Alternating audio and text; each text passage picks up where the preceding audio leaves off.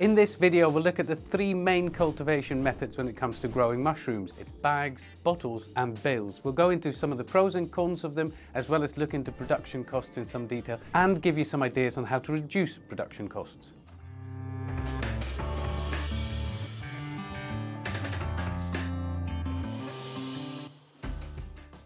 So when you look around the internet, you can see people growing mushrooms in all sorts of ways, but broadly speaking, it breaks down into a few categories. Now, one major choice to make is whether you choose to grow using sterile techniques or pasteurized techniques. We've done a video on that for you, and I'll link to it here, and that's one major choice. The other major choice is whether you grow in filter patch bags, bottles, or in bales or columns like this. To give you some idea, a filter patch bag holds between 2.5 to 4.5 kilograms of substrate. A bottle will typically hold about a kilogram, and the bales or columns can hold between 12 and 20 kilograms. So first up then, the sterile bag method. This is where you typically fill filter patch bags, usually some kind of enriched sawdust substrate, sterilized in a pressure cooker or a super pasteurization barrel, and then inoculated. So this is the method you're probably most familiar with. You'll see it across the board amongst other YouTube channels like Myers mushrooms or Southwest mushrooms. They're all grown in a similar sort of method, and it's a really good method that lots of people use, has a lot of advantages. So for example, you can grow a lot of different varieties of mushrooms like this. Most can be adapted to be grown like this. You can use a range of different substrate types. You can supplement quite heavily to get good yields. So a load of different advantages. It's also quite easy to start with as well. You can begin on a small scale, growing in bags like this without too much hassle. Having said that, there are some major disadvantages to it. And number one,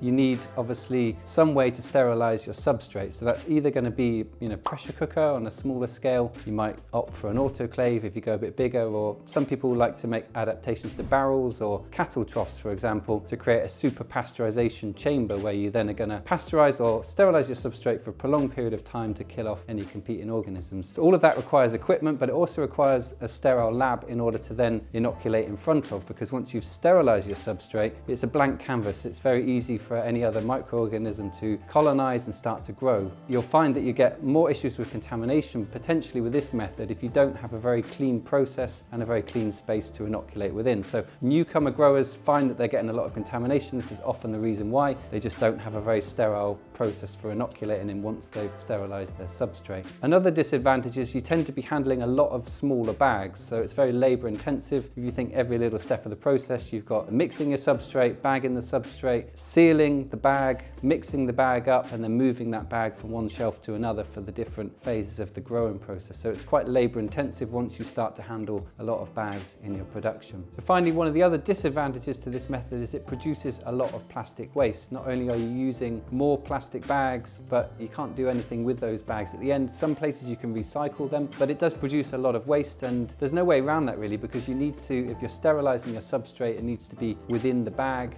in order to do that. So you need a bag that's capable of going through a sterilization cycle at high heat. It tends to be polypropylene plastic. There aren't really any easy ways to use a fully compostable or plant starch based material at this point in time. Although if you use the Bale method that we'll discuss in a little bit, you'll see that there is actually a way you can do that with that method. So we'll come back and talk about that in a bit. So next up is the bottle cultivation method, and some of you might be wondering what we mean by this. Well, clearly it is what it says on the tin. It's cultivating mushrooms in bottles, but what this looks like in practice is a highly mechanized system that uses a lot of machines. I think over 10 machines that you'll need, and the process looks something like this. So you need to mix your substrate, you need to fill the bottle, then it needs to be inoculated. Of course, you need to have a machine to put the lids on, you need to have a machine to take the lids off again, you need to have machines to move it around, to clean it. So all told, you're looking at more than 10 machines to make this process work. That's the whole ethos behind this as well, by the way, that by using machinery, you take out labor as a massive, massive cost of production. You can argue that the main advantage with this is that it's more environmentally friendly, of course, because you do reuse the bottles that are in use in this system. You clean them and you can use them again. Now that's a massive advantage, of course, over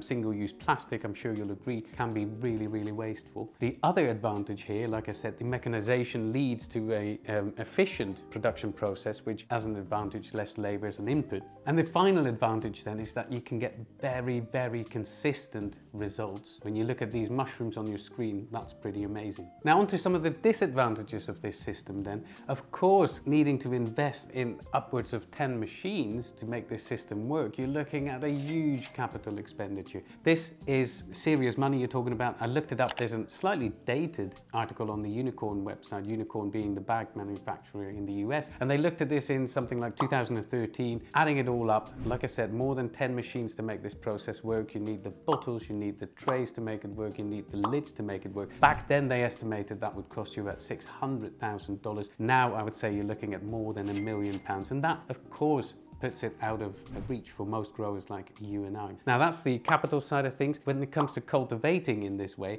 there are also some disadvantages. So first up, you can't cultivate every variety. So for instance, shiitake doesn't fruit out the top. It likes to fruit out the sides, so that doesn't work with this system. Another disadvantage is that when it comes to inoculation, you can't use what we call through mixing or through inoculation. So it inoculates right at the top of the bottle, and that leads to slower incubation times. The other disadvantage is that the size of the bottle dictates the size of the substrate, the amount of substrate you can put in, and it limits it to about 1 kilogram per bottle. That means that you can only have one flush really of mushrooms. You can't go for a second one because there simply won't be enough nutrients to support a second flush. I hope you understand this bottle method is certainly a great method. It puts it out of reach for most small growers. Let's look at the Bale method next, which is highly suitable for small growers like you and I. So when it comes to growing mushrooms in bales, or it could also apply to columns, it's traditionally done with pasteurized substrate, often something like straw or shredded sugarcane mulch, for example, and it's done in larger bag sizes around about 12 to 20 kilos. This method has evolved out of butter mushroom production in Europe, so they've adapted some of those methods, used it to churn out large quantities of bales. So all across Europe, you'll see this method being applied as the main way that oyster mushrooms are grown. Very effective, low cost of production, which we'll come back and talk about in a minute. And what I really like about it for small scale growers is that because the bag size is much bigger, it's a lot less handling of bags, a lot less filling of bags and moving lots of individual bags around. So it reduces your labor input per 100 kilos of substrate that you're managing. You're going to be moving less bags around for that. One of the other advantages is you can use it for non-sterile techniques. So most people will be growing on some form of chopped straw. And these bales here, for example, they were processed and inoculated outside in the open air. There's no need for a laboratory or sterile process at all, and that's another big advantage to them. Also, you're going to use a lot less plastic like this because the bags are bigger. There's less space of plastic in the top of the bag like you have with filter patch bags, and so per 100 kilos of substrate, less plastic is going to be used. It also opens up the door to using fully biodegradable plastics, and this is something we've been experimenting with recently. Because you don't need to put this through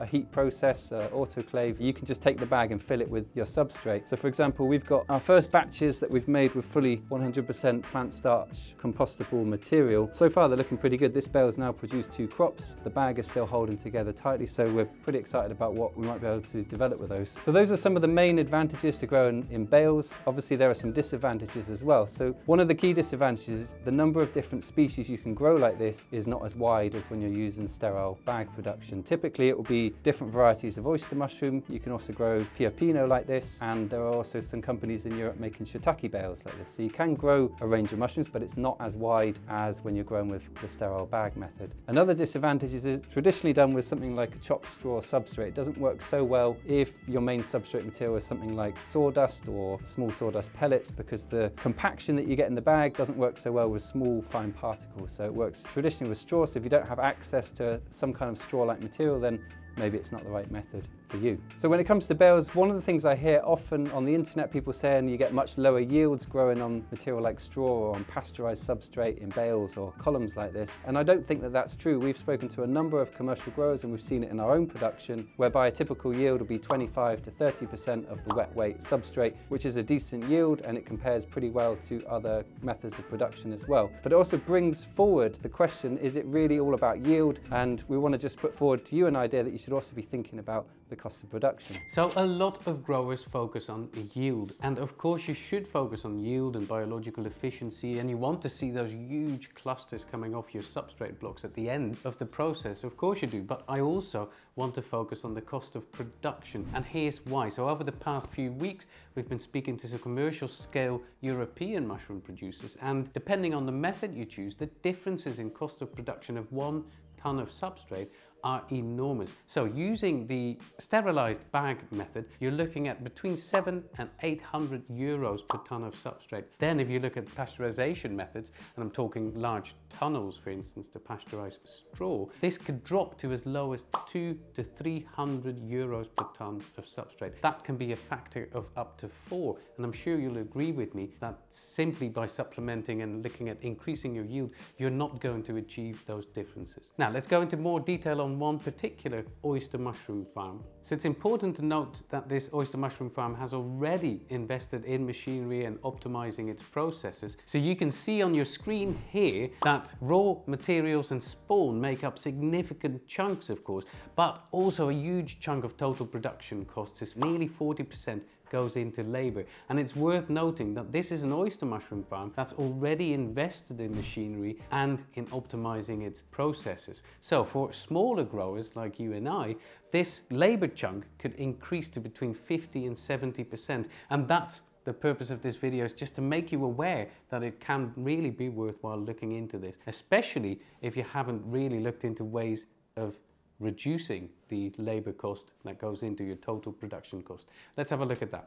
So like most other industries, the way that you reduce your labor cost is simply by mechanization, by introducing bits of equipment and machinery that enable you to reduce the number of hours of labor input for the same output. And so in mushroom cultivation, it's no different. The types of machinery that you might look towards are things like a bagging machine that will help you to automate the process of loading your substrate into the bags. You might look towards a larger autoclave or steam sterilizer vessel that will enable you to produce bigger batches and output more substrate per week or month. You might look towards a larger substrate mixer. If you're mixing your substrate together, that will enable you to do larger batches so you can produce more output for the same time input. There's a lot of time spent, just setting up each batch and cleaning the machine, for example. Or it might be something as simple as a conveyor belt that helps you move materials from one area to the other, or shelving that's got wheels on, which can be a great help, because then once you've put your bags on the shelving, you can wheel it around the farm. You don't need to double handle the bags constantly when you move them from space to space. So these are all the sorts of things you can think about, and all of them will help you to reduce cost of production by taking out some of the labor time input that you might currently be spending. Now, of course, all these things come at a cost, and it's really for you to work out, what level of investment suits your aims, your output, and your budget. Obviously, when it comes to commercial production, the costs can go really high, and